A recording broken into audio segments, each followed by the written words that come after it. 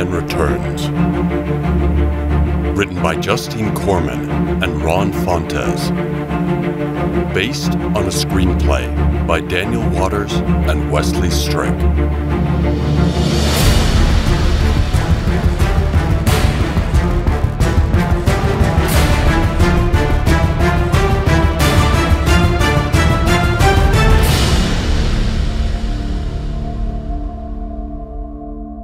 Christmas should be a time of joy, but one Christmas, long ago, in Gotham City, there were two parents who were far from joyful.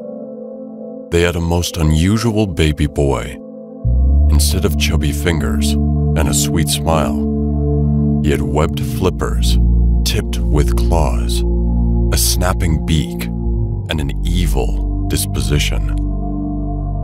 Unable to live with their wicked bird baby, the desperate parents took him to a deserted bridge in Gotham City Park.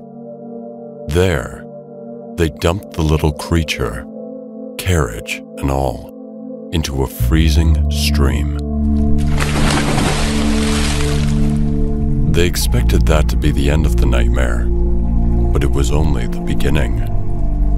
The carriage floated through the murky waters into the ruined Gotham Park Zoo, where it came to rest on an island of ice and snow in the Arctic World Pavilion. 4 majestic emperor penguins found the carriage and raised the child as their own.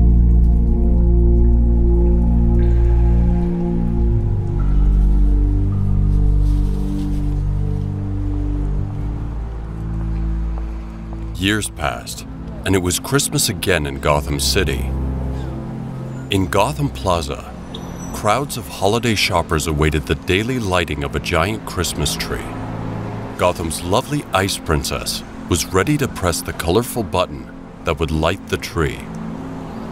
One of the shoppers in the plaza was Alfred, the butler of millionaire Bruce Wayne, who is also Batman. Alfred had noticed a bold headline in the evening paper.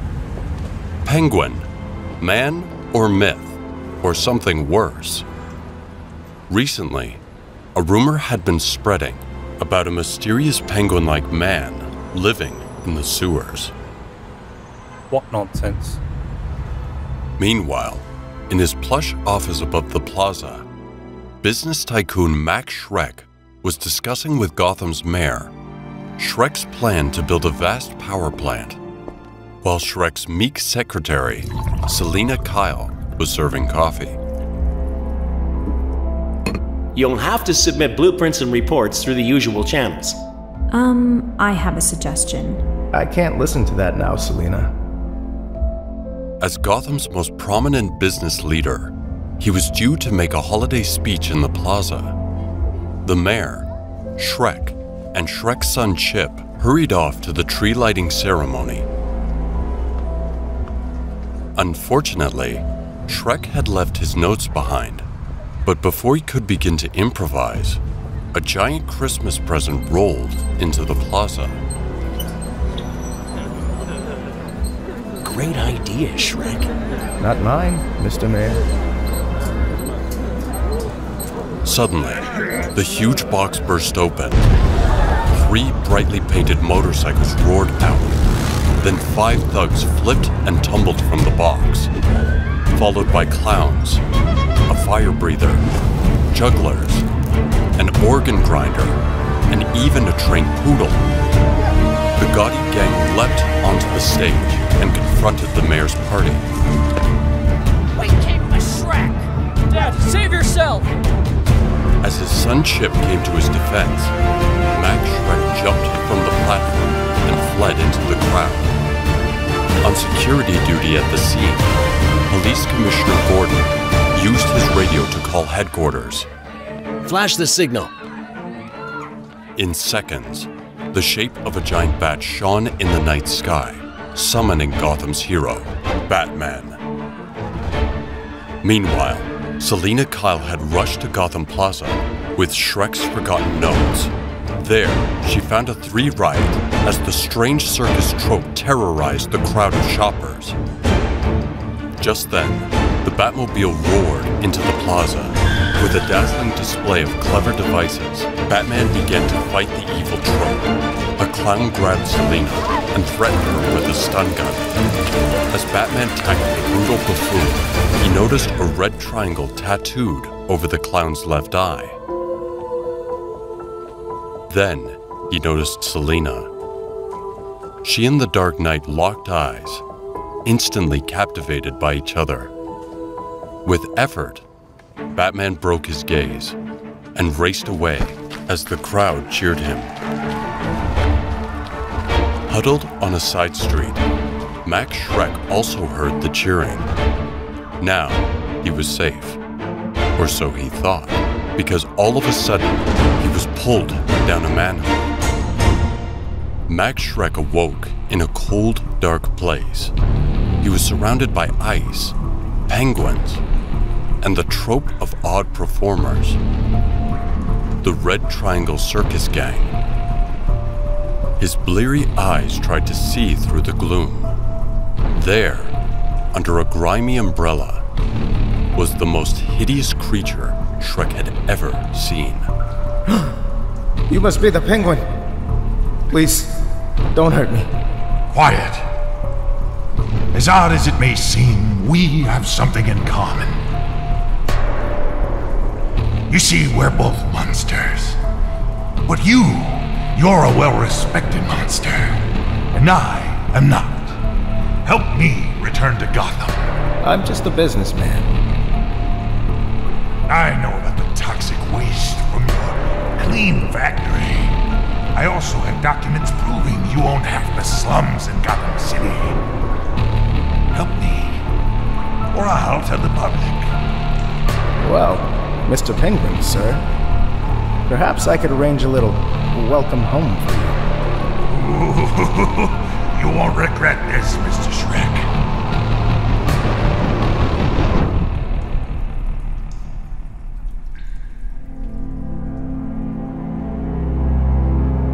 The next night, in Wayne Manor, Bruce Wayne heard some startling news on TV. The city will never forget this morning's miracle. Gotham's mystery man, the Penguin, showed himself today.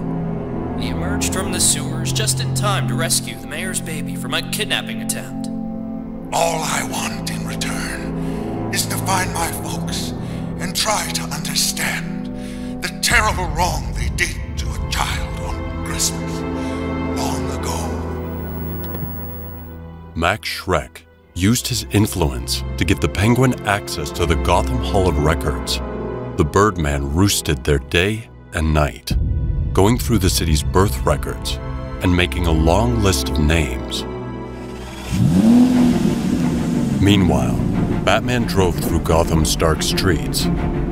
Alfred spoke to him over the Batmobile's video telephone system. The city has been strangely quiet. Yet you still patrol the city. What about eating and sleeping? Are you concerned about that strange, rogue penguin person? Funny you should ask, Alfred. Maybe I am. Batman wasn't the only one thinking about the Penguin. All of Gotham buzzed with the Birdman's sad story. Reporters and a crowd of onlookers witnessed the tragic moment when the Penguin finally found his family in Gotham Cemetery. Playing to his audience, the Penguin forgave his parents' evil deed. Mr. Penguin! A penguin is a bird that cannot fly. I am a man. I have a name. My name is Oswald Cobblepot. Meanwhile, inside the Batcave, Bruce Wayne puts a disc into a CD player. Does the phrase Christmas vacation mean anything to you? Listen to yourself yesterday hassling me in the car. What about eating and sleeping? Bruce Wayne clicked off the CD and returned to work. he was searching his microfiles for data on the shady Red Triangle Circus. Finally, he found an old newspaper article about an aquatic bird boy in the circus freak show.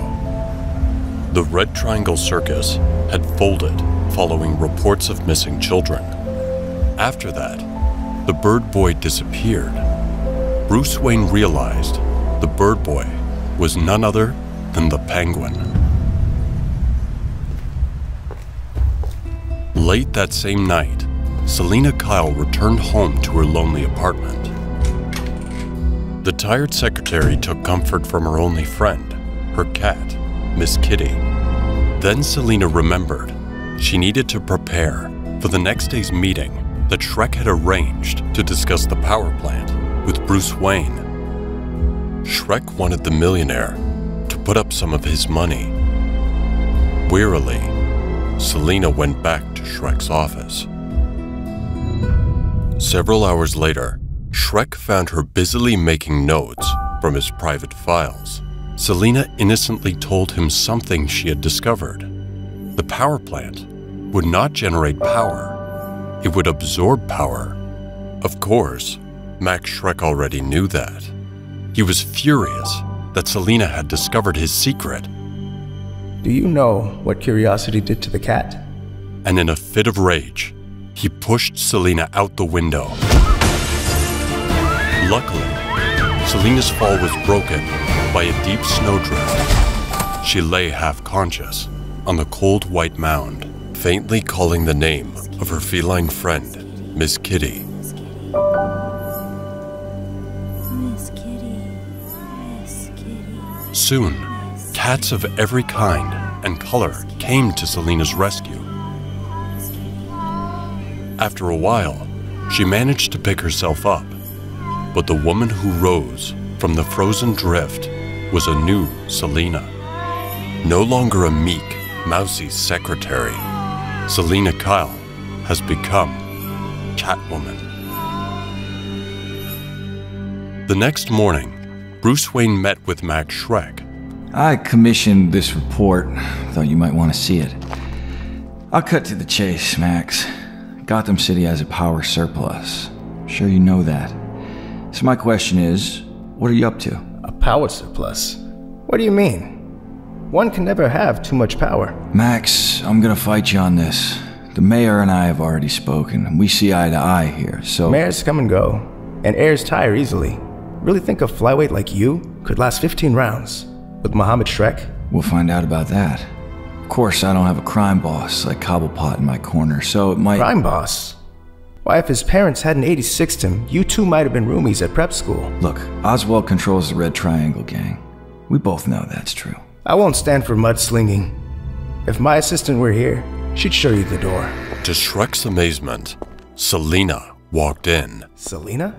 Shreck should have remembered another thing about curious cats. They have 9 lives. That night, as Catwoman prowled Gotham's back alleys, she heard a woman shrieking. Help! Batman! The woman had been cornered by a mugger. Catwoman pounced on the thug with a few expert kicks and scratches. She sent him running. Thank you! Thank you! I was so scared! You make it so easy, always waiting for some Batman to save you. I am Catwoman. Hear me roar.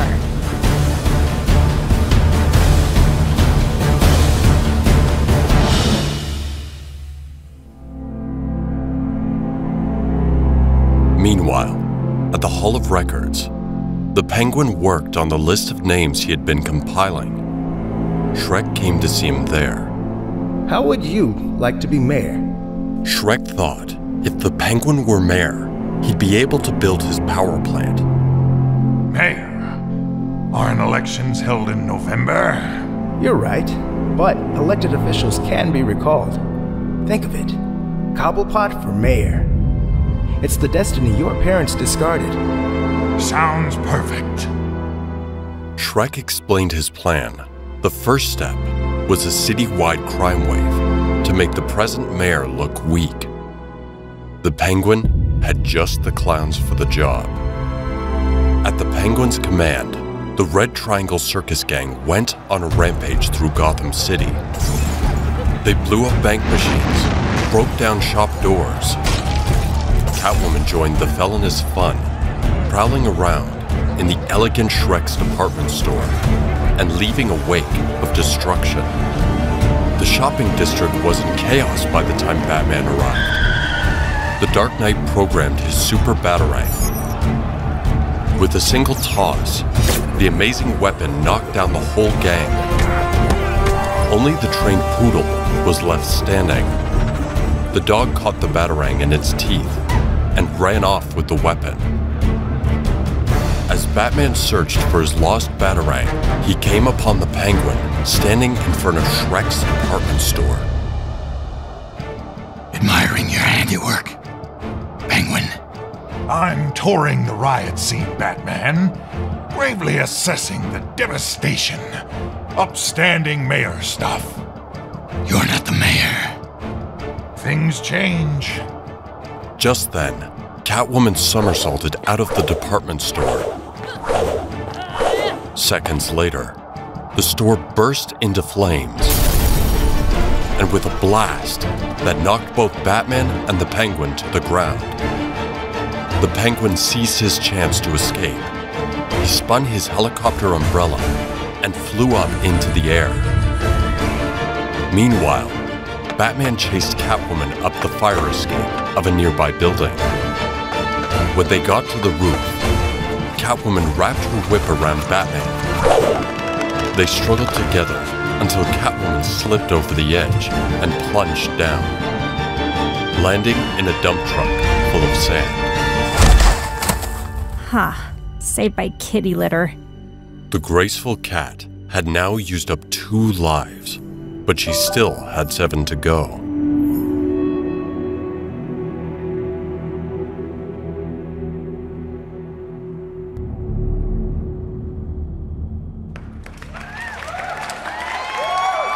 At noon the next day, the Penguin addressed a cheering crowd.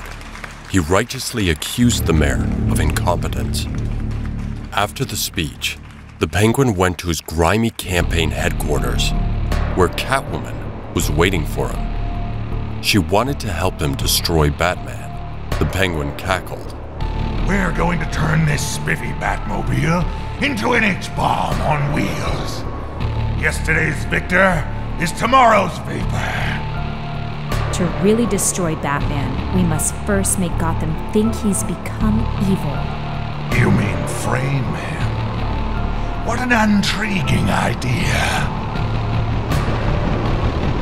Later that day, Bruce Wayne met with Selina Kyle in Gotham Plaza.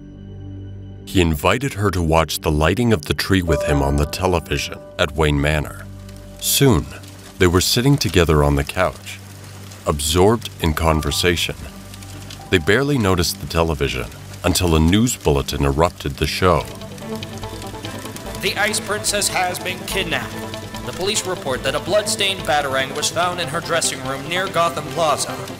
It looks like Batman has turned into a criminal.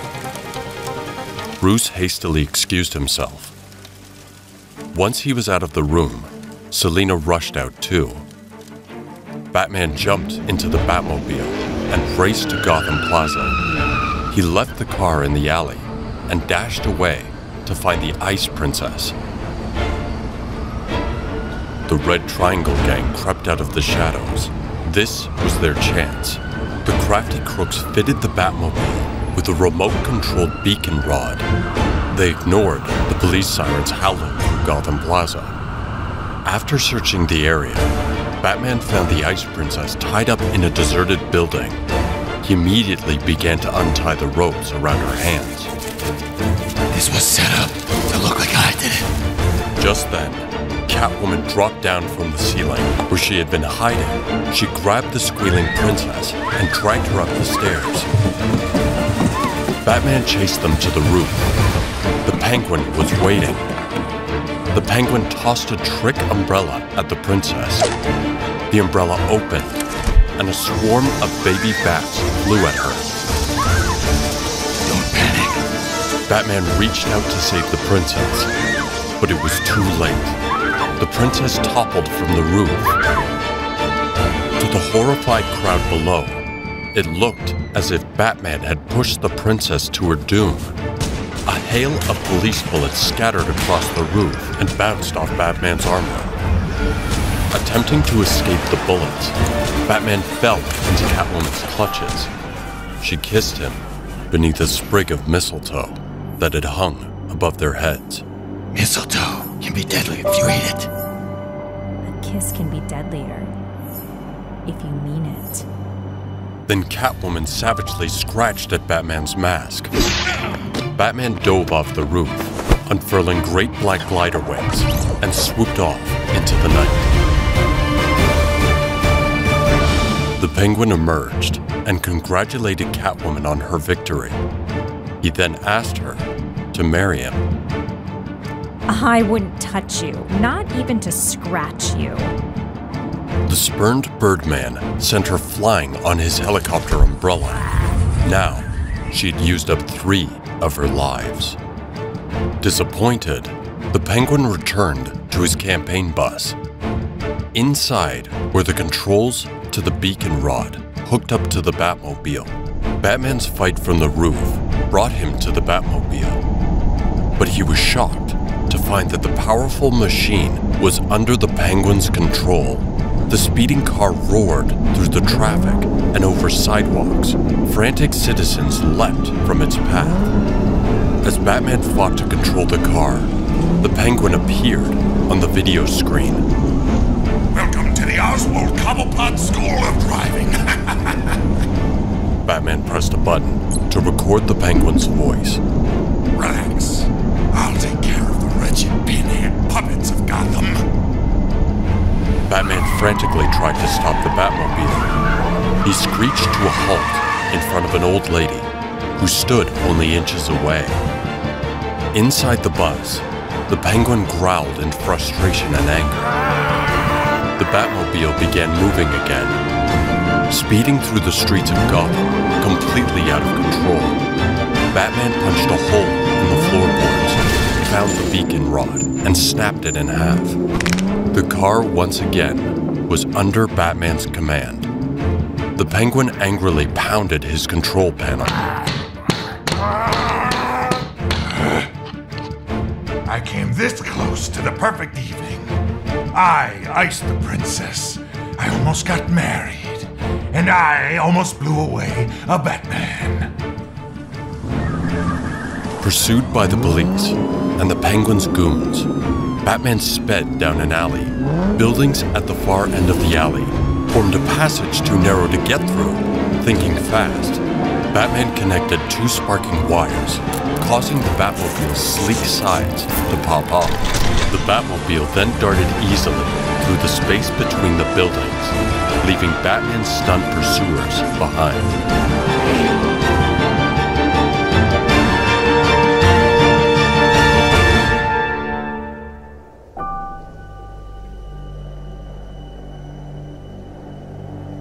The next day, the Penguin made a speech in Gotham Plaza, but the words that came out of the speakers were not what he intended. Jamming the Penguin's broadcast, Bruce Wayne played the words he had recorded in the Batmobile during his wild ride. Relax. I'll take care of the wretched pinhead puppets of Gotham. Relax. I'll take care of The citizens of Gotham were outraged. A crowd of listeners chased the Birdman into Gotham City Park. The Penguin dove off the same bridge his parents had thrown him over years before and sought refuge in his chilly Arctic lair. A fat clown greeted him. Great speech, Oswald. My name's not Oswald. It's Penguin. Where's my list? Bring me the names. Gotham will never forget. Now was the moment for his revenge. Later that night, Bruce Wayne attended Shreck's holiday masquerade ball at Shreck's department store. The elegant premises had been cleaned up after the fire, and were filled with guests in fantastic costumes. Bruce, however, wore only an elegant tuxedo. From across the room, he saw Selina. She wasn't wearing a costume either. Like Bruce, she was tired of wearing masks. Bruce led Selina to the dance floor. They stood beneath the mistletoe. I hoped you'd be here. A kiss under the mistletoe. Mistletoe can be deadly if you eat it. Kiss can be deadlier if you mean it. Wait. You're her. You're him! Just then, an explosion ripped open the floor. The Penguin and his penguin army emerged from the hole to confront the horrified partygoers. Right now, my troops are scouring the city, gathering Gotham's firstborn sons. I'll take this one now. The Penguin reaches for Chip, Max Shreck's son. Not Chip, please. I'm the one you want. I'm the one who set you up to be mayor. You have a point. The Penguin grabbed Shreck and vanished with his victim. Bruce, we have to do something. However, as Selina turned to face Bruce, she realized he had already slipped away.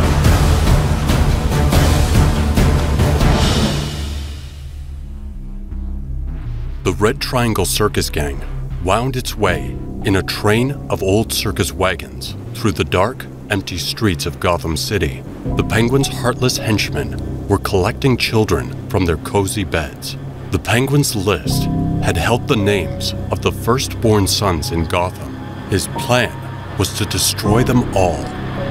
Suddenly, a shadow fell across the train's flaked paint. It was Batman. Once again, the Penguin's plans were derailed by Batman. Shreck shivered in a cage in the Penguin's icy lair. The Birdman pranced before the tycoon, twirling a musical umbrella. A whole generation of Gotham's finest will follow me into a pool of your own industrial waste. Then you will join them. Before the Penguin could say any more, the organ grinder's monkey hopped in the room and handed him a note. What's this? Dear Penguin, the children regret that they are unable to attend. Have a disappointing day. Sincerely, a Batman. Thanks to Batman, the time has come to punish all of Gotham. It's not just the firstborn sons anymore. The Penguin summoned his army of radio-controlled penguins who were outfitted with bazooka backpacks. Forward march! As the Penguin's army waddled through the sewer pipes, the swift bat-ski boat hurtled through those same dark waters. Batman whispered in his high-tech phone. Alfred, I'm homing in on the radio signal's origin. Ready when you are. Already, the waddling horde of penguins had begun to surround Gotham Plaza. At the Penguin's electronic command, the birds would fire their bazookas. But instead of bombing, the birds simply stood at attention. On Batman's instructions, Alfred had jammed the Penguin's signal just in time. Now, in Alfred's control, the Penguin army turned and marched back toward Gotham City Park. The Penguin watched his troops on a video screen and snarled. Who could have? Don't say it. I'm starting to lose my temper. The Penguin grabbed an umbrella, brutally shoving aside the fat clown, who teetered and fell. Then, the Birdman jumped onto his duck vehicle and steered it out of the room. The clown fell against Shreck's cage, close enough to Shreck to reach over the filch, his keyring, and gun. Shreck was about to escape when a cat-9-tail whip coiled around his ankles and dragged him away. The Penguin's duck reached the entrance of the old Arctic World Pavilion in Gotham Park Zoo. Just as the Batski boat shot out of a water pipe, the two crafts collided. The Penguin jumped on Batman's back, flailing with an umbrella. Batman drew a weapon of his own, a small device with a red light on it. Then, the Penguin saw his penguin army behind Batman. My babies! Angry and confused, the Penguin snatched the device from Batman's grasp. He pressed the button, which opened the side panel of the Batski boat. To his horror, hundreds of squeaky bats poured out of the Batski boat, surrounding him. Swatting blindly, the Penguin crashed through the window and into the frozen moat. Batman looked down at the Penguin. Then, he saw Catwoman dragging Shreck towards the Lair's whirring electric generator. Just then, the Penguin's army launched its missiles. Bombs whistled overhead, trailing smoke and fire. With a shattering boom, the old suit burst into flames. When the building stopped shaking, Batman swung down to join Catwoman and Shreck. Shreck sniveled at Batman's feet. Let's make a deal. I'm the light of Gotham City. I can help you. Catwoman was sure a powerful man like Shreck would never have to pay for his crimes. The law doesn't apply to people like him. Or us. You're wrong. Wrong on both accounts. We're the same. Split right down the center. I love you, Selina. I love you too, Bruce. It's just like a fairy tale. I could live with you in your castle forever. But I know I couldn't live with myself. Wait, Selina? Selina Kyle? You're fired. And Bruce Wayne. Why are you dressed up as Batman? He is Batman, you moron. He was Batman, you mean? Then Shreck pulled out a gun and fired, wounding Batman. Heedless of the cat lives she was using up, Catwoman advanced on Shreck through whizzing bullets. You're the light of Gotham City? Then be the light of Gotham City! Catwoman embraced Shreck and plunged her steel talons into the electric generator. A spray of spark and electricity blinded Batman. When the smoke cleared, Shreck was dead, and Selina had vanished. Catwoman was gone, but the Penguin remained. Weakened by the heat, he stumbled through a rain of fiery rubble to the smoking generator. I must turn up the air conditioner. It's so stuffy in here. However, he couldn't get the generator to start up again. Then the dazed Birdman noticed Batman. He fired a truck umbrella, but the parasail just spun harmlessly round and round. I picked the wrong one. The Penguin then seized his deadly umbrella in Batman's hand. You wouldn't blow away an endangered bird, would you? The Penguin could hardly breathe now. He waddled toward the melting moat. I'll murder you momentarily. But first, a cool drink. The Penguin reached his last chunk of ice, but his flippers fell short of their goal, and he collapsed in a heap, inches from the ice block. His body was solemnly borne away by the 4 Emperor Penguins that had raised it.